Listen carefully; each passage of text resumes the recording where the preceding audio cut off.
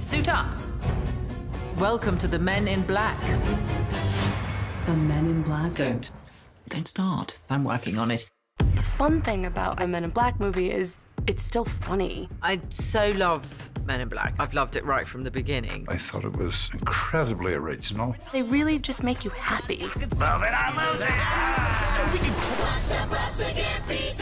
got a couple final touches left before I am MIB ready, but we're pretty darn close here. There's a sort of a hard-boiled toughness to a Men in Black agent that actually reflects itself into their style. Extraordinary weapons and sharp black suits. Wow. Over the years, I think we pushed the style a little bit. The one thing that's been there since the beginning is the Hamilton watch, which was somehow both retro and futuristic, and it became standard issue for the Men in Black. This Men in Black watch is the final thing that makes you feel like you are in the world. I've just been given this watch. To see something which is simultaneously so sleek and futuristic and yet very much of another era is really extraordinary. In a world where there's a sameness, obviously, it's great to find the touches and bring something unique. It just makes you feel cool.